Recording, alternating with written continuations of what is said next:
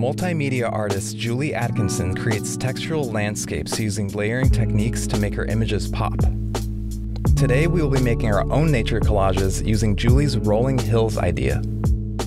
We'll be using mostly paper cutouts for this project, but feel free to use any color or ink at the end. Think about the types of landscapes that have uneven ground. Here's an example I did in 5 minutes just to show you how simple the process is. And here's an example that I really took my time with. Let's begin by gathering our paper. Be sure to have scissors to cut the paper and glue or tape to hold it all together. Tear wavy strips of different sizes. These will be our hills. Have a good mix of cut, torn, large, and small pieces for a better picture. Tearing the paper will give your landscape more texture. Use at least 2 or 3 different colors for the ground.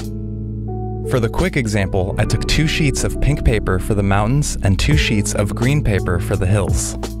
For the example I took more time on, I wrinkled and creased different colored papers for a more textured look.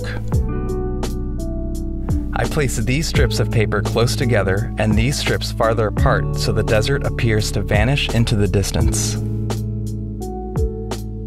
Once we have our hills, we can put things in the foreground and background such as trees or rocks of different sizes to show how far or close they appear.